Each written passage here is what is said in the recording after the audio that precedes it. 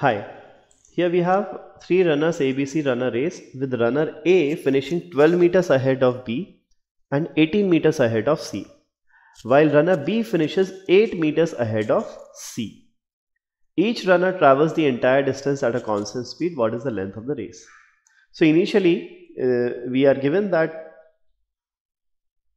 we are not given the actual length of the race, but it is given that when A reaches the finishing line, B is 12 meters behind him. So A finishes 12 meters ahead of B. So when A finishes, A is 12 meters ahead of B. That means B is 12 meters behind A. And also when A finishes, A is 18 meters ahead of C. So C will be somewhere here and this distance will be 18 meters. Okay.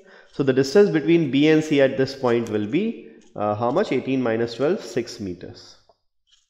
Now it's given that B finishes the race. B finishes 8 meters ahead of C. So when B reaches here, C is behind, and C is behind by how many meters? By 8 meters. Now you can do this question in two ways. One is through proper equations, one is through simple logic. Let's just first solve this using simple logic. Let's consider these two situations. This is the first situation and this is the second situation.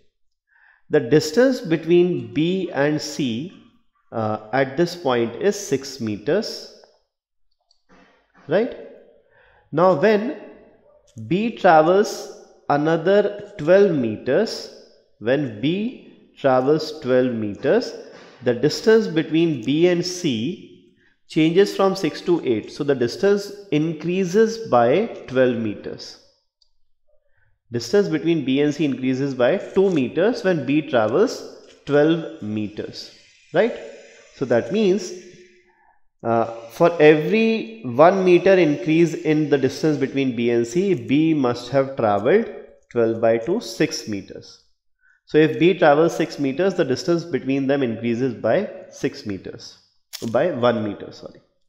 So if the distance between them becomes 6 meters, that means B must have traveled 36 meters. So in this situation, B must have traveled 36 meters.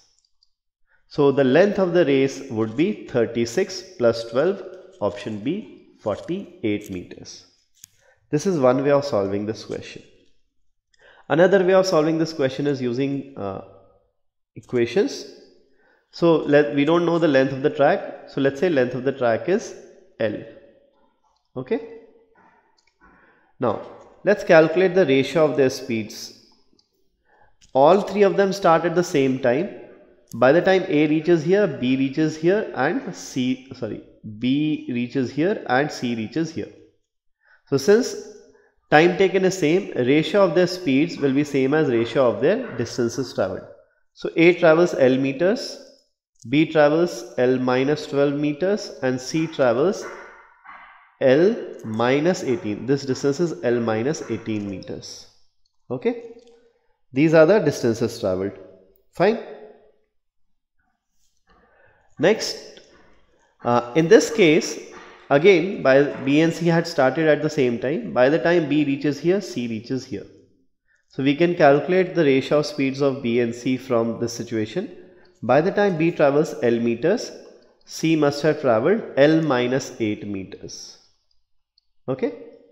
So we have ratio of speeds of BC from here and also BC from here. Both these ratios should be same because they are ratio of speeds of B and C.